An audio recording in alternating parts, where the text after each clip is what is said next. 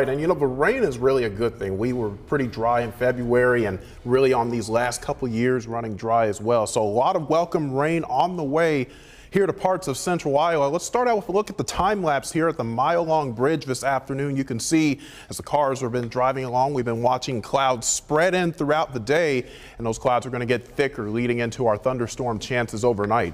This is a look from Algona, looking back to the southwest where we've already had one thunderstorm develop. That cell will be moving into town or just west of that location in the next few minutes. Temperature there 70 degrees. It's 71 in Des Moines, 68 in Sheraton, and you can see right now the air is still fairly dry, as indicated by these fairly low dew point numbers, but those will be creeping up in the next few hours as we bring back moisture. Best chance for showers and storms here locally will arrive after midnight and then persist into the morning hours of Thursday. Clean sweep on live Doppler 8 right now, with the exception of Kossuth County. We've got that thunderstorm there just to the northeast of West End, lifting north toward Highway 18 and will likely clip parts of Algona. That cell not expected to turn severe. What we will be watching, though, are the thunderstorms that are anticipated to develop over northeast Kansas and northwest Missouri in the vicinity of that warm front.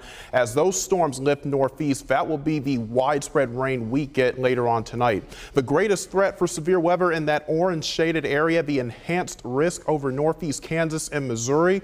Parts of central and southern Iowa are in a marginal to slight risk. We do anticipate thunderstorm intensities to drop, but we could see some cells later on this evening and overnight over our far southern counties produce some pea, maybe to quarter-sized hail. So we'll watch the clouds increase. This is by 8 p.m. You can see that thunderstorm complex breaking out into parts of Nebraska and Missouri. And then as we get closer to midnight here, widespread rain and thunderstorms over southern Iowa. The activity now creeping up closer to I-80, and it's going to be between 9 p.m. and 3 a.m. We watch our southern counties for possibly a little bit of small hail in some of those storms. Outside of that, though, just a general soaking of rain lasting into tomorrow morning.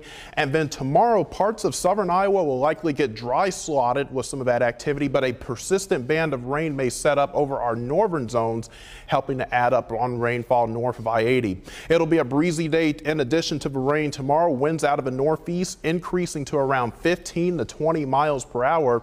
And this is a look at the rainfall forecast with the system. Again, we're going to be watching two areas, one to the north of the Des Moines metro area where we could see a half an inch to 3/4 of an inch. Unfortunately for our far northern zones, likely going to miss out on some of the heavier rain. Here locally in the metro, right around 1/4 to 1/2 an inch, and then where we're anticipating some more of those heavier thunderstorms, anywhere between 1/2 an inch to locally near 2 inches over parts of southern Iowa. Once we get rid of the storms, Friday looking mostly sunny, a high of 58, 61 Saturday, but then our temperatures drop quickly ahead of a cold front on Sunday. That'll bring us back into the 40s with lows in the 20s.